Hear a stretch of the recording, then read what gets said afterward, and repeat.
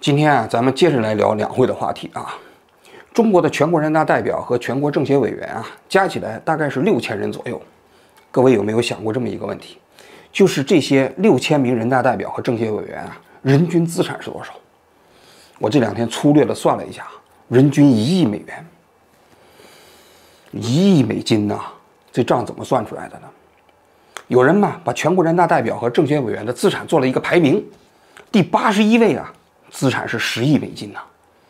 也就是说，你有10亿美金，你只能排在第81名。第1名，宁德时代的老板，这个曾玉祥，个人资产是438亿美金。他们这些资产加起来啊，差不多就是4万多亿人民币，也就是6000亿美金。所以你看，6000名人大代表和政协委员，差不多人均1亿美元嘛。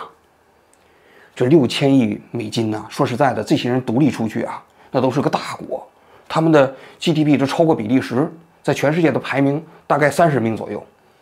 你想想，那厉害了是吧？邓小平当年说过，让一部分人先富起来，果然是富了。我们的人大代表和政协委员全富起来了，是吧？当然了，人大代表和政协委员富起来之后，这国家离伟大复兴、民族的这个复兴也就不远了，对不对？普通的老百姓可以吃点苦啊，再苦不能苦到人大代表，再累不能累到政协委员，他们都富了，至少让国际社会上给人感觉中国真的就富了。所以啊，这是喜讯呐。就比如说我跟马云的资产一平均有好几百亿的，是吧？但是听起来也挺光荣的。虽然我这个实际上花不着，但是我觉得光荣啊。咱今天就来讲一讲这个人大代表和政协委员中间的富豪群体。话说啊，就前几天胡润研究院公布了这个数据，就全国人大代表和全国政协委员中间的富豪群体。这胡润研究院呢，创始人就是那个英国小伙子胡润，早年来到中国搞这个叫福布斯排行榜，后来他搞各种各样的分类数据研究，他最近几年呢就研究这个人大代表和政协委员中间的富豪。根据他的研究啊，其实这个排名前80位左右的这个富豪啊，早些年的门槛还是1亿人民币，但是现在已经变成了1亿美金呢。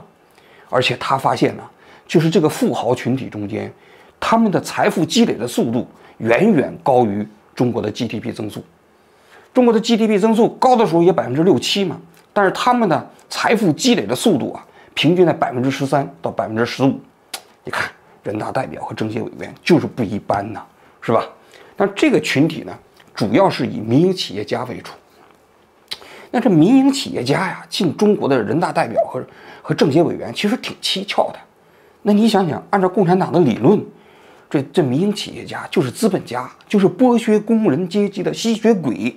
他怎么一夜之间摇身一变，变成了人大代表和政协委员了呢？这事儿说起来有点话长啊。最早啊，按照这个共产党的理论，那确实这些民营企业家那都是需要收拾的对象，对吧？无产阶级起来暴力革命，都把他们抓起来枪毙，然后工人阶级成为了这个财富的主人，然后才有了共产主义，才有了社会主义嘛。但是改革开放以后啊，邓小平不是提出来让一部分人先富起来吗？突然觉得搞社会主义没出路吗？但这个时候实际上很多人是不敢搞企业的。后来邓小平就搞了一个荣毅仁做国家副主席。你想荣毅仁是荣家，就是一个资本家嘛。但是你只放一个荣毅仁放那儿也不行啊，因为这个全社会啊，像雨后春笋一般成长起来了许许多多的民营企业家。那么对于这些民营企业家，在法律上，在社会制度上怎么定义他们？甚至包括中国共产党跟他们之间怎么处理关系，这都是摆在当时中共面前的一个实际问题。因为按照中国共产党的理论，这些所谓的资本家就是需要被打倒的。事实上，这些企业家心中也有疑虑，是不是我们哪天要是做起来了之后啊，共产党随便过来给我们就搞公私合营啊，甚至把我们抓起来啊，代表中国人民的利益枪毙啊？因为民营企业发展很快啊。后来98年的时候，有一个叫刘永好的一个企业家当选了全国政协委员。刘永好当时四川的饲料大王，刘氏3兄弟啊。但真正改变的分水岭是2003年的这个所谓的江泽民时代的3个代表的理论的出台。因为那个时候说实在，对所有民营企业，即便是让他进全国人大全国政协，也都是零星的。为什么？就是在理论上没有解决共产党如何处理民营企业的问题。但是3个代表的理论呢，是革命性的，因为他不再是革命党了，是个全民的代表。所谓的3个代表，就是共产党代表着全社会中间所有的社会阶层的利益。那你想想，也包括代表资本家的利益，这就比较搞笑啊。也就是说，共产党既代表工人阶级的利益，也代表资本家的利益，也代表知识分子的利益，当然还代表共产党自己的利益。那这就是3个代表的核心，就是代表一切，所有在中国各大地上的各种利益都是由中国共产党代表的，所以我要执政了。那么正因为如此，那么民营企业家就成了中国共产党的什么盟友，对吧？至少是其实他被代表的一部分。在这样的理论下，从2003年开始有大量的民营企业家进入到全国政协和全国人大。那么在这个过程中间，实际上双方都有需要。从民营企业家的角度来讲，他们愿意进全国政协和全国人大，有好处啊。当然，各级政协和人大也是一样的啊。首先是进去以后有一定的特权，全国人大代表啊，在中国啊，他不光是一个荣誉，不光是可以跟习近平啊、江泽民这些一起开会，他在法律上有一些特权。这个特权是什么呢？比如说你这个企业家是全国人大代表，你遇到经济纠纷的时候，在全国各地有的时候公安机关直接上手段就把你抓起来了。但是呢，你如果是全国人大代表，公安机关不能随便抓你。对于全国人大代表来说，如果要抓你的话，首先得经过全国人大同意才能抓你。那对于很多民营企业家来说，这个其实就是一个非常重要的特权啊，是个保护伞呐。当然，我们说保护伞不太准确，因为保护伞是黑社会提供的。你全国人大这个不能叫保护伞啊，这叫保护什么呢？保护色也不对啊，反正就是总而言之就是特权了，对吧？所以很多民营企业家非常想进入到全国人大，这是其一。第二，增加曝光度啊！你要知道啊，这个一旦成为全国人大代表或者全国政协委员，你到北京开会，那全国的媒体都会采访你。我们当时在中央电视台的时候，年年采访这两会代表。这两会代表中间呢，也分为各个界别。民营企业其实这些专门也是一个界别呀，企业也会采访他们。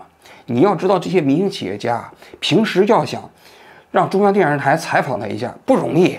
平时你找中央电视台瞧不上你呢，但是你现在是两会代表或者是委员不一样了，中央电视台这个时候会求着采访你，那对于很多民营企业家来说，那这是求之不得的一件事情，同时也帮他企业做了宣传呢，对吧？第三，这就是一个荣誉。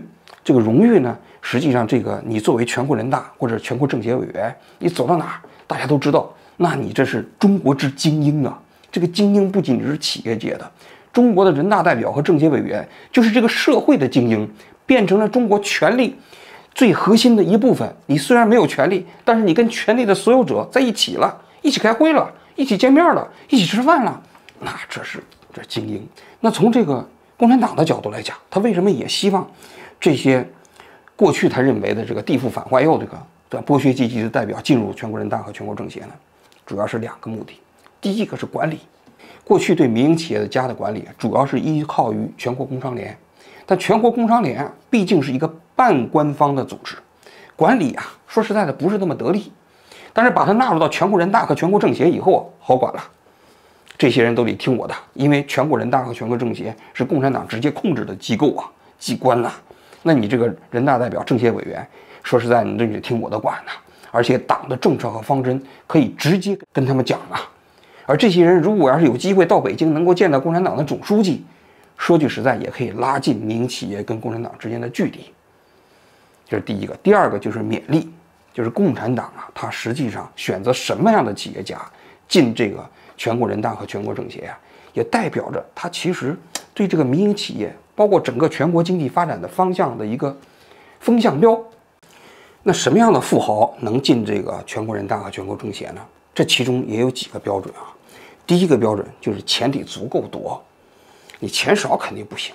你就是说你有1亿人民币，那门都没有，对不对？钱越多越好。你比如说你是全国排名福布斯的前10名，那就有非常大的概率进入到全国政协和这个全国人大。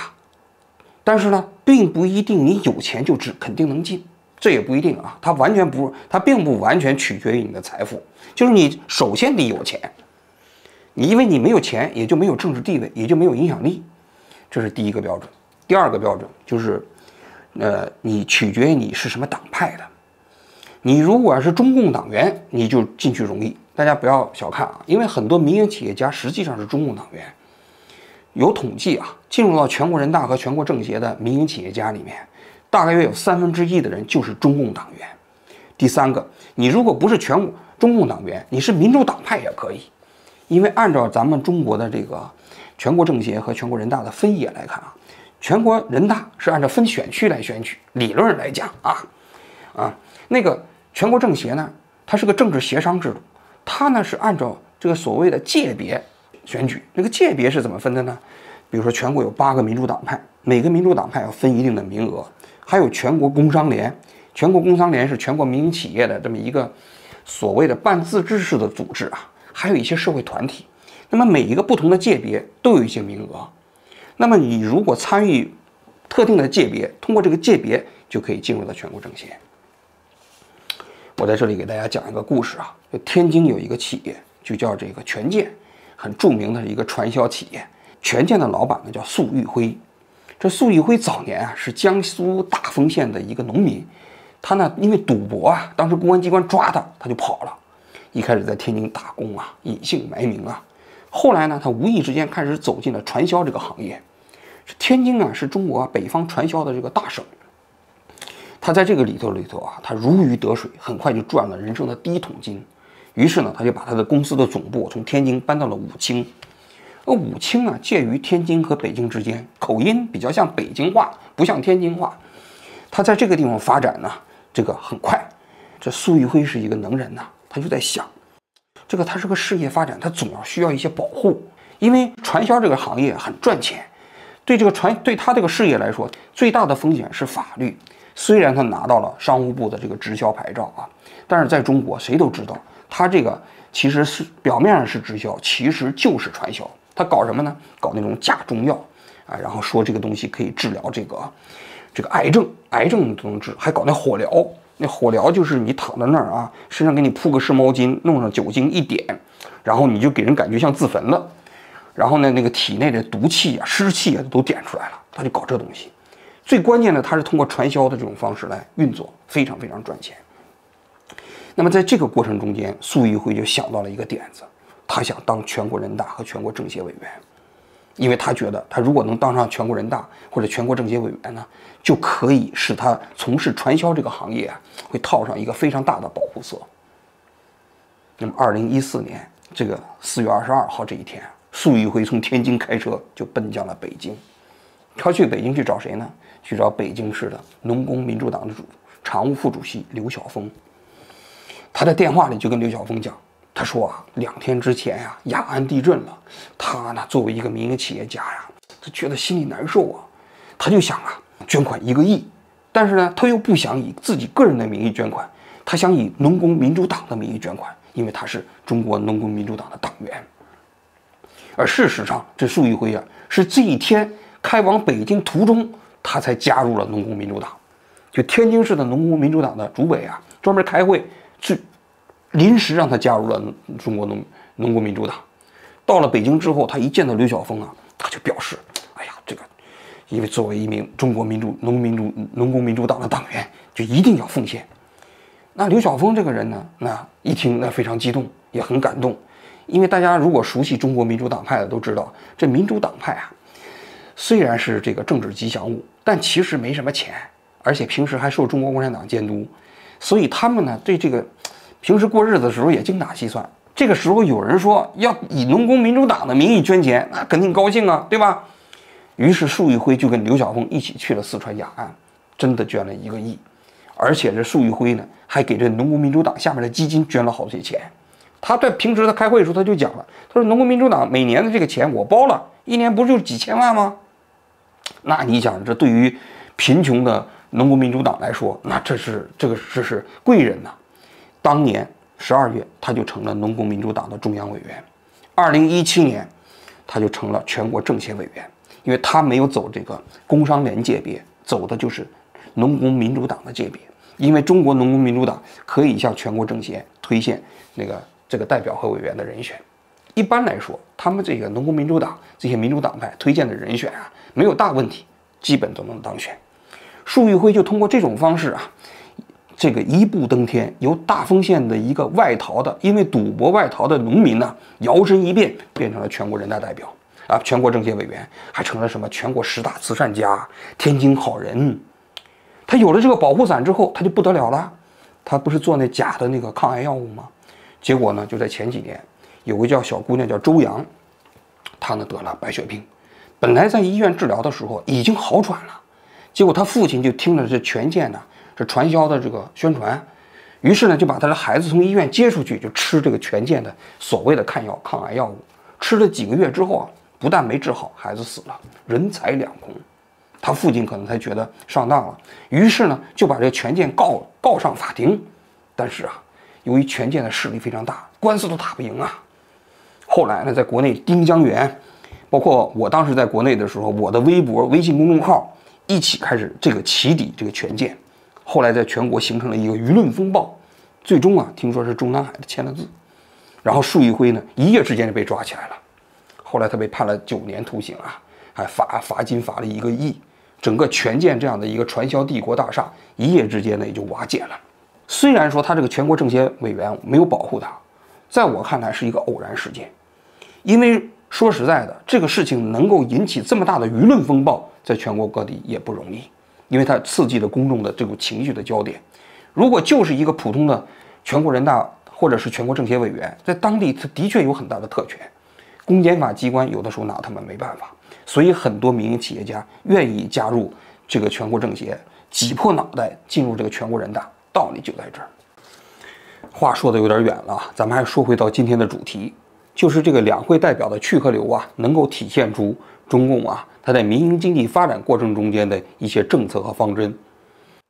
咱就拿这一次啊，这个全国人大代表的这个富豪群体中间的去和留可以看一下。本届全国人大代表啊，有一些著名的富豪啊没有继任，比如说马化腾啊、李彦宏啊、刘强东啊、许家印呐，这几个都比较知名啊。刘强东很好说，当年这个美国呢出了事儿以后啊，他就没有去开会了，年年请假，因为你出了事情，出了这种事情的，这个政协委员肯定不能让你干了，本身你也不是自己人，对吧？你还出了这种事情。那刘强东过去这个其实挺积极的，每次接受采访的时候都说那个共产主义就在他们企业实现了。那后来，这个习近平出访还带他出去呢，对吧？结果一夜之间出了这种事情之后，他应该再也去不了了，给他留了一个面子，没开除他。当然后来呢，就这一次他也没有继任啊。还有一个是许家印这种出事儿的啊，也估计啊不可能再让他留在全国人大和全国人大了。我估计许家印过几天可能就得抓起来啊，他非常有可能就给他抓起来，对吧？所以这刘强东和许家印是属于出事儿的。但是马化腾和这个李彦宏出局啊，挺值得解读的。因为马化腾啊、李彦宏啊，代表着中国的平台经济。那平台经济在早些年的时候啊，一直也是政府倡导的方向。但是最近2、3年，大家可以看一下啊，中共啊、政府啊对这个平台经济的态度发生了很大的变化。如果你仔细看一下，马化腾已经好几年没有参加过全国两会了，虽然说他没有被开除啊，也没有要求他辞职啊，他自己实际上有自知之明，不太好意思去，因为你到那个地方去，有记者问你，你怎么办呢？问你特别这个尖锐的问题啊，因为他不好回答呀。因为3年前中共当时就约谈了这些平台，对这个平台主要是有几个方面的这个不满。第一呢，就是游戏，你像腾讯呢，最赚钱的部门来自于游戏啊，而当年腾讯的游戏啊，确实也带来一些问题，比如说那王者荣耀，一方面给腾讯带来了大把的钱，另外一方面呢，确实对青少年影响比较大。而当年马化腾啊，在如日中天的时候，大家好像对这个游戏确实没有什么约束，所以政府对这个腾讯的游戏产业开始有一些微词了，所以它的游戏牌照连续几年没拿到，对吧？第二个呢，就是平台经济涉嫌垄断。那尤其是像滴滴呀、像这个腾讯呐、这百度啊这些企业都有这些问题，对吧？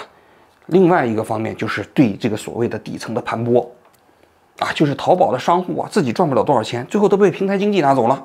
所以你看到那个所谓那个美团政府就出来说，你美团你不能收太多钱啊，按道理来讲是一个商业行为，但政府定义为你盘剥了。所以由于政府对平台经济整体的评价发生了变化，所以呢，这整个这一批企业家就出局了。这其实是代表着政府的一个方向吧。另外一个方向呢，就是新进的一些企业家，其实可能代表着这个政府啊对这些方向啊，他比较肯定。你比如说留任的科大讯飞，那宁德时代的老板曾玉祥，仅仅用10年的时间，现在的个人财富都积累到400多亿美金了。他赶上了新能源汽车的狂飙啊！中国呢也极力在鼓励中国的整个新能源产业的发展。那不光是有这个宁德时代这个电池，因为现在这电池已经给那个特斯拉做供应了嘛，对不对？包括日本现在的新能源汽车也要用这个宁德时代的电池。那么同时呢，这一次入选的还有那个何小鹏，就小鹏汽车，就中国的所谓的这个新能源汽车的3剑客，是吧？魏小李、何小鹏现在竟成了全国政协委员，那就表明政府对这个新能源经济啊，这个其实还是一直持续稳定的这种支持。包括科大讯飞也是一样的，科大讯飞现在在这个语音识别这方面呢，水平确实已经非常高了。还比如说现在人工智能，那个寒武纪的 CEO 陈天石也入选了。那这个就表明中共对这些经济它比较看重。你再结合，就是前2天习近平在这个两会过程中间分组讨论里头，第一个参加的界别啊，就是什么呢？就是这个什么工商联界别的，而且他发表了一篇讲话。这篇讲话呢值得解读。其实在讲话里核心讲了2个意思。第一个意思啊，就消除顾虑，放下包袱，大胆发展。3个没有变，2个不动摇。就习为什么最开始的界别讨论会参加到工商联界别，跟民营企业家一起座谈，这背景大家都不言自明。就这2年，民营企业在疫情期间人心惶惶，对吧？有很多人都说什么新的公私合营啊，然后很多民营企业的老板都跑路啊。然后你看马云现在一开始溜达到日本，从日本到香港，从香港到澳洲，最新的这个记录呢又跑到斐济去了啊，跑到南美洲去了，就是不回国。那为什么马云不回国啊？他害怕呗，或者是不愿意呗。那你想想，那为什么这些人会害怕呢？就是在疫情期间这几年，就是中共政府啊对民营企业的态度，让很多民营企业家感到害怕，感到胆寒。他说了一个第3次分配，阿里和腾讯就各捐了500亿人民币啊！你想啊，那你说为什么你说这种捐款是自愿的吗？那在我看来，肯定不是完全自愿的，对吧？就是他害怕呀，害怕共产党，就是钱你不主动拿出来，最后也会被动拿出来。当你被动拿出来的时候啊，你还没有主动拿出来的效果好，所以这些企业就害怕嘛。那么习现在提出来所谓的消除顾虑，放下包袱，大胆发展，就是要给这些民营企业家这个所谓的吃定心丸，别害怕，民营企业家是自己人。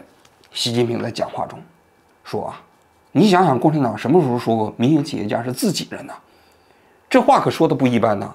因为共产党过去都是说人民群众是自己人，连知识分子都没说过是自己人呢。但是现在说这个所谓的民营企业家是自己人。当然了，这些民营企业家到底信不信我们不知道啊。第2个方面呢，就是提到了要转变发展方向，也就是提高发展质量。就是过去的中国传统的以廉价劳动力为核心的那样一种产业，可能难以为继了。于是要搞什么呢？创新产业、人工智能、新能源经济等等。所以你可以看本届全国人大和全国政协的这个民营企业家里面啊，就有大量的这一部分产业的民营企业家。当然，它还有一些其他的需要，就是统一战线的需要，比如说何鸿燊的女儿啊，还有李嘉诚的儿子啊，都入选了全国人大的和全国政协的委员啊。这些人说白了就是处于统一战线的这个需要。最后我再说几点啊，从市场经济的发展角度来讲啊，的确需要给民营企业，也包括民营企业家构建一个安全的环境。我们的确没有必要用共产党早期的那套无产阶级理论去声讨这些富豪，但问题的关键是，到底用什么来给这些民营企业和民营企业家安全感呢？在我看来，应该是一个法治的制度，而不是让他们去当人大代表和政协委员。只有这个社会中间的法律能够保护他们的权利的时候，他们才敢面对政府啊侵犯他们权利的时候说不。相反，如果没有一个法治的环境，你即便让他们去当人大代表和政协委员，说句心里话，他们面对权力的时候啊，也仍然不敢平等的去跟这些权力的所有者去博弈。这是第一点。第二点，这么多拥有巨大财富的人进入到这个人大和政协，且不说有碍观瞻，更重要的是，他们也的确是拥有了一些老百姓不具备的特权。你比如说，许许多多的人大代表和政协委员，我说的是这些富豪啊，他们做的那些提案和一些议案呢，多数都是跟自己的行业有关。且不说这里有没有利益输送了，他是利用这个所谓的人大代表和政协委员的职权，在为自己的行业，也包括自己的企业谋福利，这就破坏了你共产党宣称的人大和政协的社会制度嘛。更何况，他们拥有的这个特权，在他们企业经营过程中间，也同样的违反了市场经济的法律面前人人平等的原则。因为你跟其他的民营企业家比起来，他们就拥有了独特的保护伞嘛。第三，像这种束昱辉这种坏分子进入到人大和政协呀，其实也极大的败坏了人大和政协的这种公信力。你想想，搞传销的人，一个因为赌博是吧叛逃到这个天津搞传销的人，最终摇身一变变成了人大代表和政协委员，那从老百姓的角度来讲，作何而感想啊？